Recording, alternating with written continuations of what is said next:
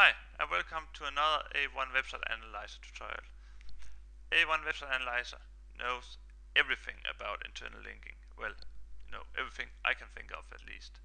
It understands no follow, no index, robots.txt, and it can pass on link scores. I will discuss this topic just a bit later. Through redirects, HTTP redirects, meta refreshes, and canonical.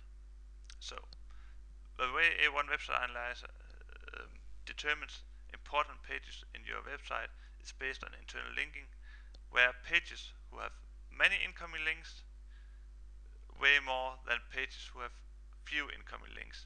And likewise, concerning outgoing links, obviously a page with few outgoing links, well, they are going to weigh more than links on a page with thousands of outgoing links.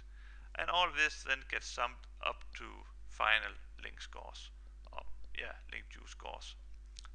So just a quick sample. We here see the basic information, the total importance score, and then the scale version going from 0 to 10. And just like other known link juice algorithms, it is logarithmic. So there's a big difference between 2 and 3, for instance. Okay, and I'm just going to change the view.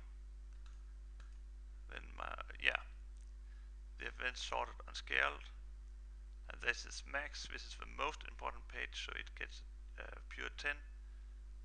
Just try. My mouse is a bit tricky today.